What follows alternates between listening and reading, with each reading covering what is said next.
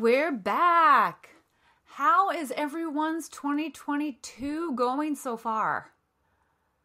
Yeah, I thought that I would do a quick spot check before we get into this episode, Realistic Expectations for the Recovering Perfectionist. Did any of you guys make New Year's resolutions? You know, if you listen to our last episode, I touched on some rituals that I do to set intentions for the upcoming year. But the one thing that I didn't address is how we can actually sabotage ourselves in manifesting our intentions, goals, resolutions before we even begin. I like to call it identity sabotage.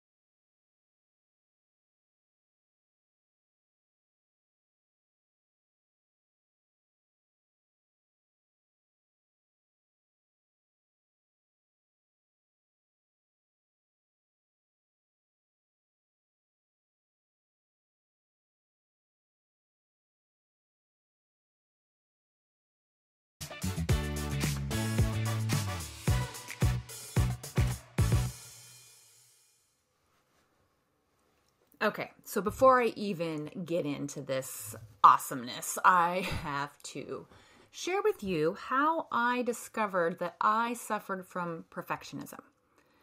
So when I first thought about creating this podcast, I wanted to title it Realistic Expectations for the Recovering Overachiever, because I felt that was one of my biggest struggles. Yet I wasn't sold on this title, and I thought about it, I meditated on it, I slept on it, I kept on looking at it over and over again, going, gosh, is that it? I just don't know if that's it. I think that's it. But this is what kept me from doing this podcast, was because I just wasn't sold on this particular title. Until one day I received a text message from a friend who sends me inspirational quotes daily. I just love her and I love getting them. And this one in particular had to deal with perfectionism. And at that moment it hit me. I'm like, that is me. Oh my gosh. I was so focused on the title of this episode being perfect that I was sitting on it and I wasn't putting it out there because I didn't think it was good enough. A title. Really? The message is the same. But anyways, at that moment, I knew that my overachieving personality was only a symptom of a much deeper condition. A condition I like to call perfectionism. While perfectionism isn't considered a mental illness in and of itself, it is a common factor in many mental disorders. And the root cause, and you know me, I'm all about getting to the root because that's where we dive deeper within and it allows us to see our truth, right? And the root cause of perfectionism can be linked to a fear of judgment or disapproval from others. That hit me hard. I don't know about you, but that one hit me hard. So as I started to look a little bit more into this perfectionism thing and if I really had it, I came up with these questions. They kept on coming up, and I kind of put them all together, and I'm going to ask them to you. And you say yes or no here, and I won't hear you, but if you resonate, man, please comment in this podcast review, or go to the Facebook Soul Shack Sisters podcast page and plug it in there, because I would love to hear. I'm assuming I'm not alone, but here they are. Do you feel like you fail at everything you try? Do you procrastinate regularly? Do you resist starting a task because you're afraid you'll be unable to complete it perfectly? Do you struggle to relax? Or, as I like to call it, stress-laxing? My husband sometimes looks at me and he's like, oh my gosh, you're manic. What are you doing? And I'm like, I'm fine. I just got to do this and that. And I'm trying to lay down and watch a movie with him, but then my mind's racing because I'm thinking about all these things that I need to do. Stress-laxing? Yeah. Do you find it hard to share your thoughts or your feelings? Do you find it hard to share your thoughts or feelings because maybe you're afraid people might judge you, laugh at you, think what you're thinking is silly, unrealistic, unobtainable? I don't know. It's too scary to share it, so you just don't. Do you have an all or nothing mentality, that you think that if you can't do it perfectly on the first time, you're just not even going to do it? If you don't have all of the stuff that you need to start, you're just like, why bother? Do you focus on results only? Do you feel depressed by unmet goals? Do you have a fear of failure? You see, people with perfectionism hold themselves to impossibly high standards. Perfectionism can make you feel unhappy with your life. It can lead to depression, anxiety, eating disorders, low self-esteem and harm, and worse yet, it can lead you to stop living your life. And this is why we keep it hidden in the murky mud puddle of our mind. We'd rather ignore those feelings and preoccupy our mind with unrealistic expectations because the simple idea of achieving them makes us feel good. Yet deep down inside, because we haven't dealt with the root cause of our condition, we know we won't actually follow through with it. We continue living a life with one failed attempt after another, if we even bother trying in the first place. We place these high, unrealistic expectations on ourselves and use them as proof for later when we don't meet our goals. We say, see, I knew I would fail. See, I knew I wasn't good enough. We actually sabotage ourselves before we even started, you guys. Unrealistic expectations are just that. They're unrealistic. We place too high of an expectation on what we are trying to accomplish by trying to do too much, too fast, before we have even created a solid foundation behind our why. And this is where we get to the root. Understanding how this happens is the first step in creating an effective goal and an action plan to manifest our new reality. You see, most of the time, our desires to evolve and grow and change our mindset, they come from a past experience where we felt as if we weren't good enough, or we didn't fit in, or we felt unseen. So we begin placing too much value or self-worth on the outcome of achieving than we actually place on the person that we are becoming through the process. We think that if we did what we saw other people doing, we too would feel worthy and seen. We'd feel special. We'd feel important. But unfortunately, it doesn't work that way. If it did, so many successful millionaires, or who am I kidding? Now it's billionaires, right? Or trillionaires, gosh. Gazillionaires, it keeps growing. We are looking up to those types of people and singers and actors and other people alike that are also struggling. How do I know this? Because we're seeing them turn to addiction, suicide, and other forms of identity sabotage. You see, the key is clarity. When you can identify your why and get to the root cause of your desires, then and only then can you cultivate a clear path to manifest your dreams into reality with lasting results. You see, most of our goals that we set and place unrealistic expectations on, they fall into a danger zone. And this zone is filled with fear, comparison, jealousy, and self-worth. Now, why are these considered the danger zone? Because, as we know, being a perfectionist isn't a healthy trait. And it stems from a deeper condition where we place too high of a value on the outcome and link it to our own self-worth. So therefore, when we start setting goals, looking to start a new task, or plan our next chapter, if we set our intentions in fear, comparison, jealousy, and place our self-worth on it, we are doomed to fail again and again. And then you add that with the idea that we are already setting ourselves up for sabotage. Man, we're in a world of hurt. So let me break down these key danger zone traps so that you can identify them when you see them coming. And the first one is comparing. Comparing affects our measuring stick. When we compare ourselves to other people's success, this is where we also lose our identity because we are almost trying to mimic others in hopes to achieve their success and not our own. We lose sight of our intentions. We get lost in a vicious cycle of compare and contrast. We compare our own progress based on someone else and then beat ourselves up when we don't measure up. We lose sight of the progress we have made because it doesn't look like we think it should. So we give up.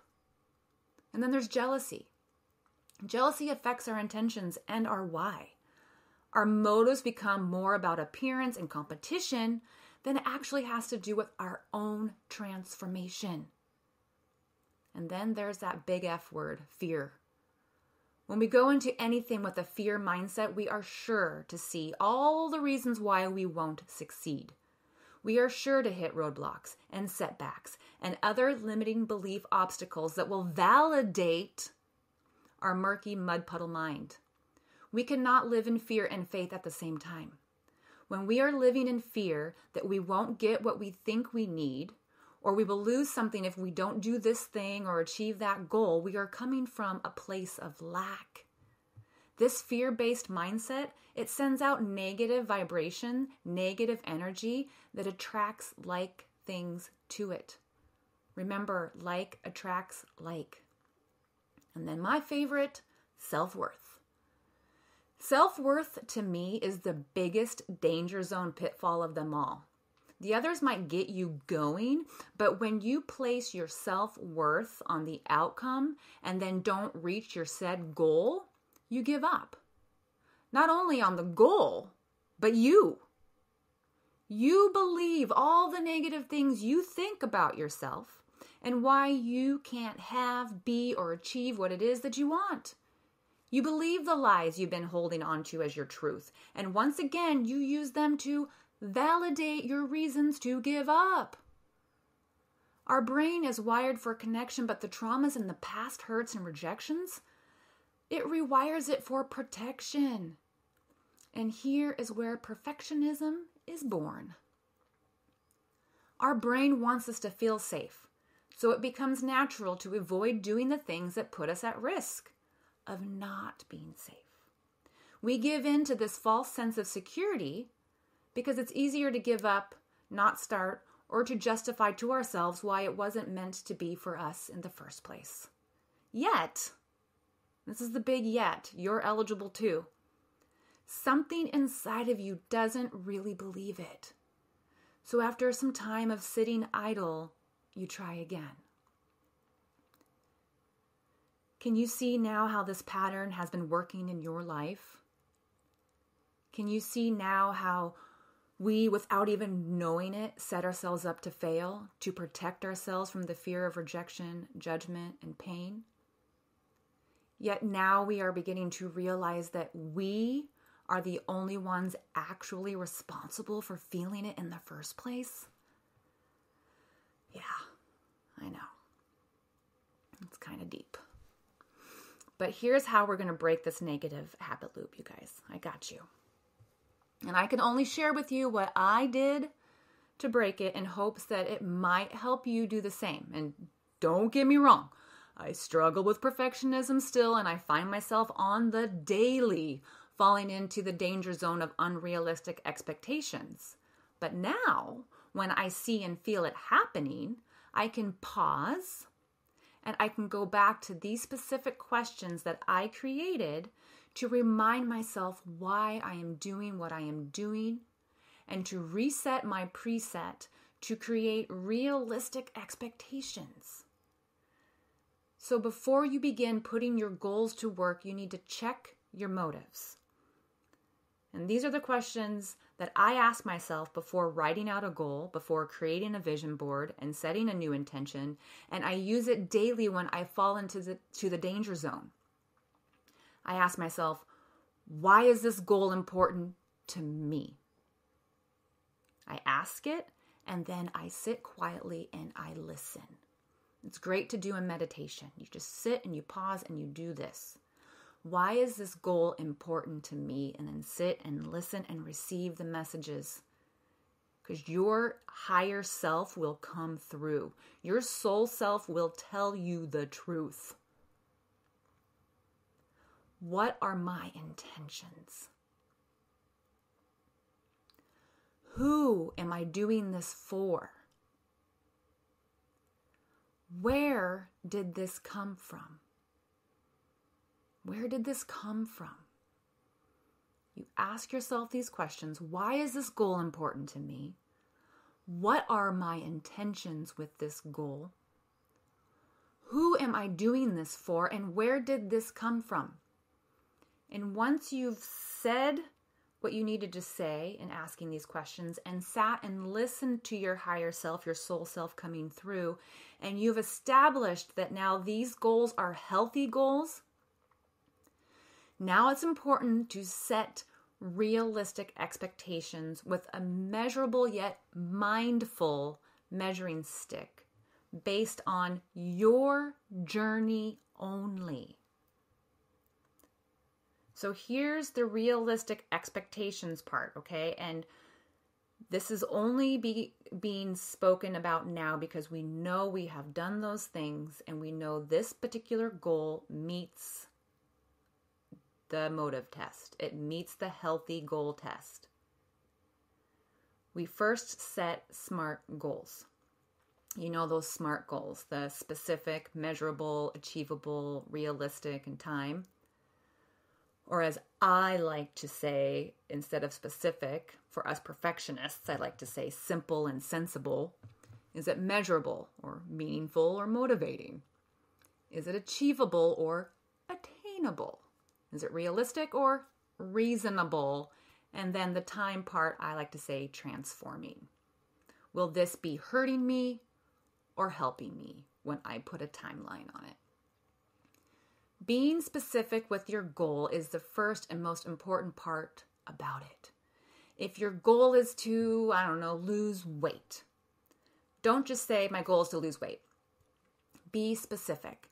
How much weight are you looking to lose? If your goal is to lose 50 pounds, what timeline are you giving yourself to do this? How will you measure your progress? If your goal is to lose 50 pounds and at the end of week 1 you only lose 1 pound, do you see this as a failure or do you see this as progress?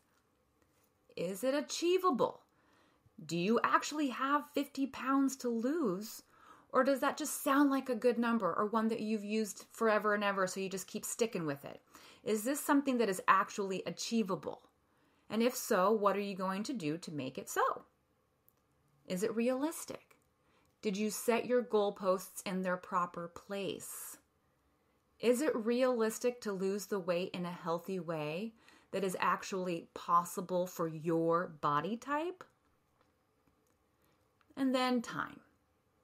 The whole transformational time portion. Give yourself grace and time to see the progress and the transformations that are taking place. Give yourself time to be present in your day-to-day journey, not just the outcome. So tips for you perfectionists: whatever your goal weight or end result or time to hit said result, add 3 more months and lower the outcome by 20%. Chances are you have already shot the mark before you even started. And I know it's hard, but we can do hard things. One of the strengths of a perfectionist is that we are determined, stubborn, and relentless. And yes, sometimes being stubborn is a good thing. Our character defects are also our assets when we have a healthy mindset supporting them. So now that your SMART goal outline is complete, it's time to put it into action. So key tips to remember when going into the action phase. Number 1, it's okay to delegate. You heard me. It's okay to delegate. Stop this. Nobody can do it better than me, so I have to do it myself. We can allow someone else to help support us. You don't have to do it alone. You don't have to do it all, nor should you.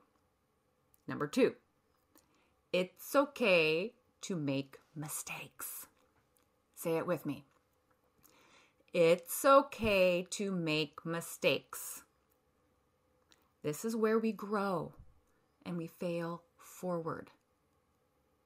Number 3, it's okay to put yourself in a timeout. Practice the 80-20 rule. Okay, this is where we challenge our all or nothing old way of thinking. This is where we set our intentions and reset them again if need be. If we shot the mark too high, we can look back and go, okay, I'm going to give myself some grace here. We practice 80-20. We cannot do everything perfectly all the time, every time. Perfection is overrated. Progress is progress. Progress makes better, not perfect. Perfectionism doesn't exist. It's not real. If it did, when somebody broke a world record, that would be it, right? Because that was perfect. But what happens? Somebody else breaks it again and again and again. Because we're always striving. We're always striving. And we can always evolve, and we can always raise our bar, and we can always get better. Number 4, whatever you set out to do that day, your to-do list, and you're marking out your things, and this is all the things that I'm going to do today. Whatever you set out to do that day, cut it in half. Yeah, I see you. I see you, because I am you. And then here are the 3 things to stop doing. Stop over-delivering, stop over-committing, and stop overloading your plate. Because believe it or not, those 3 things are our defense mechanisms trying to sneak in. They give us an excuse to be too busy to focus on us. They give us an excuse to use later when we didn't meet our goalpost. They give us a false sense of worth and purpose when it comes from a place of avoiding ourselves. Now, I'm all about helping others, you know that. But when it costs me my own peace and serenity, the price is too high. If I'm doing it to avoid me, if I'm doing it to run from me, that's not healthy for me. And if I'm not healthy, I can't be healthy for others. And finally, set out blocks of time that you will review your goals. Now, these should be broken down into daily, weekly, and monthly goals. And in these blocks of time, you review your progress. Remember, progress is still progress. And celebrate every little win. Every one of them.